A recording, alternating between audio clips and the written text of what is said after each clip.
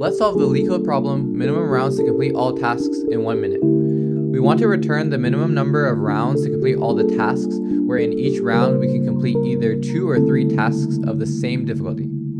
Intuitively, since all we care about are the frequencies per task, we can use a frequency counter.